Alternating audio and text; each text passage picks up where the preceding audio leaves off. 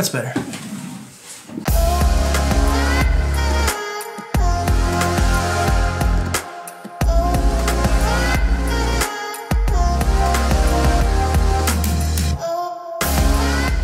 So, welcome back everybody. I hope you're all staying safe and staying sane. And I hope you just are doing whatever you can to just keep creating and still keep shooting and just do what you can for now.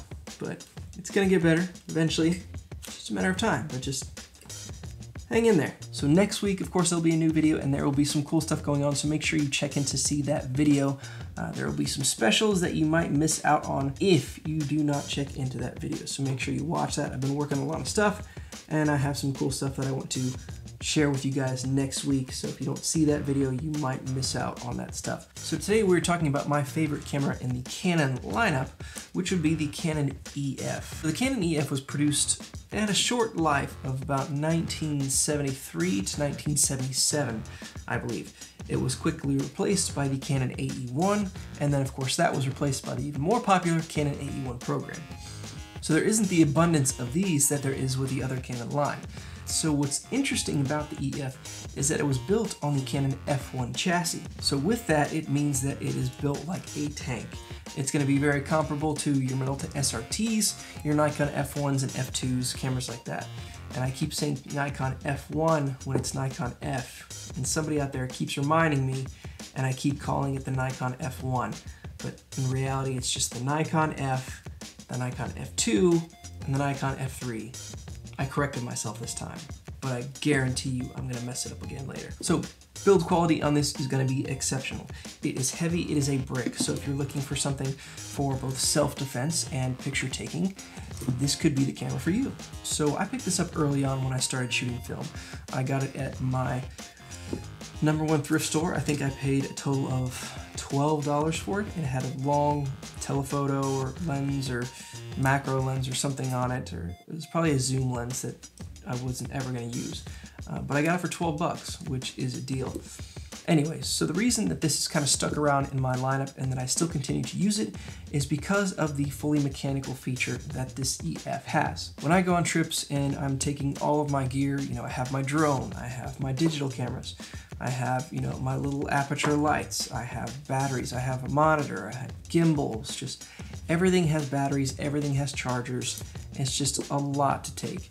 So the last thing I want to think about whenever I'm going on trips is bringing more batteries for a film camera, especially when you have obscure batteries like this one does that you just can't pick up at a CVS or anything like that, which means if it's down and it's done if it's battery dependent. Even with cameras like the FG that I recently took, if I wasn't in an urban setting, I probably wouldn't take that, because if you're not in an urban setting where you can just run to a CVS and pick up those batteries that you need. So for example, when I'm exploring parks or things like that, or I'm out on back roads and there's not somewhere I can just run in and pick up batteries, that's not something I want to have to think about. So for those kind of trips, I always take mechanical cameras.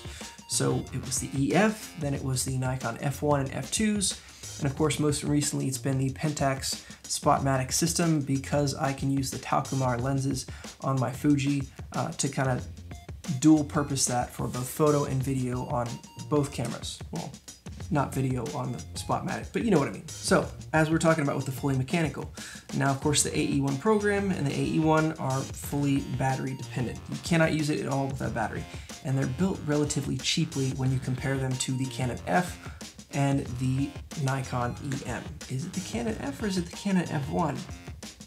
Alright, this isn't just messing me up now. I spoke about this previously in a video and someone gave me a hard time because it's not a fully mechanical camera, which is correct. So with the EF, you have shutter speeds that go up to 1,000 and then all the way down to 30 seconds, which is really odd. So for 1/1000 all the way down to 1 second, it is fully mechanical. You don't need any batteries to operate it.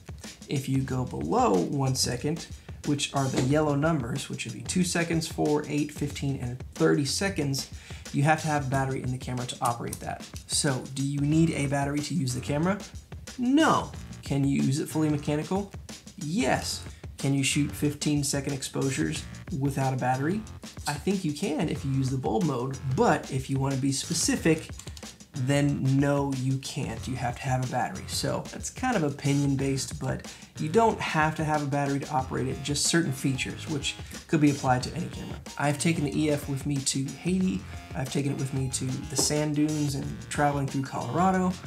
And then most recently, I've taken it around my house, my backyard, and wherever COVID allows. For ISO, it goes from 12 all the way up to 3200. Dang, my battery's dying. So ISO-wise, you have a good range. The thing you don't see on this knob over here is exposure compensation. There is no exposure compensation dial here, anywhere on the camera. So that is a feature that is lacking. On top of that, there's no exposure lock. Unless there is a half press, which I'm not aware of, I'd have to research that. But otherwise, there is no exposure lock button on the camera. Unless it's that button. No, it can't be that button.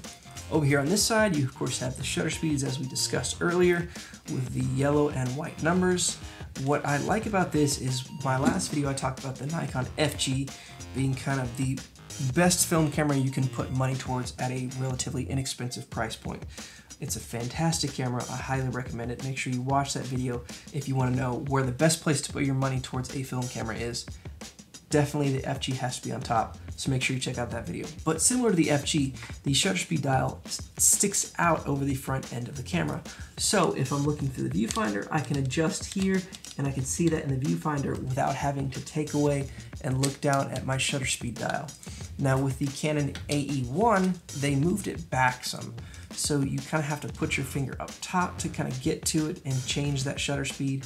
And then with the A1 program, they moved it even further back and it's impossible. You have to look up here, and even then, it's difficult to maneuver that shutter speed button. I really hate that shutter speed button. But so that is a big feature for the Canon EF. However, the shutter on this camera is very well built because of the body it is. It's solid, it's gonna last forever, but it is also very loud. Yeah, it's got a slap to it. This is not going to be your street photography camera because there's no hiding that. Point is, I like that the dial's there. On the front, you have your timer right there. On the back, you have this little button here that says normal, and then it has the lightning bolt thing going on. I don't know what this button does. If someone does, I'd appreciate you letting me know. I didn't get to that point in my research, and since it doesn't really affect how I use the camera at all, I didn't get to that point in my research. So, next up is the on-off button over here. Now this is interesting, and it's a bit different than what you normally see. So of course you have on and then off. Now if it's on, you can advance the film, fire the shutter, everything. If it is off, you cannot fire the shutter. Once you press the lever, and it'll actually lock the advanced lever there, which is kind of nice. And then of course if you put it back on, pops out, you can fire it again.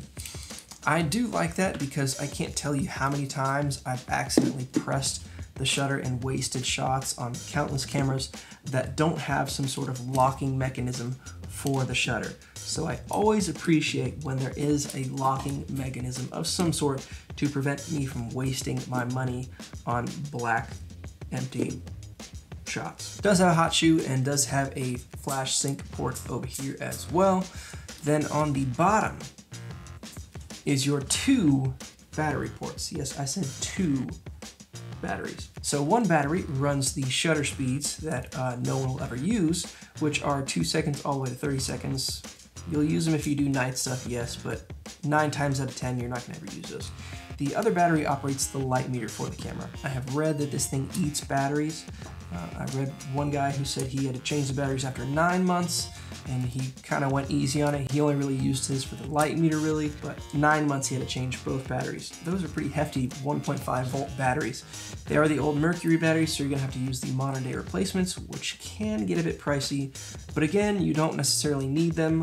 You can still shoot bulb mode with this without batteries, and you can use an external meter, which most people do. For the viewfinder, this is where you have some ups and downs as well. So on the bottom, you have your shutter speed dials.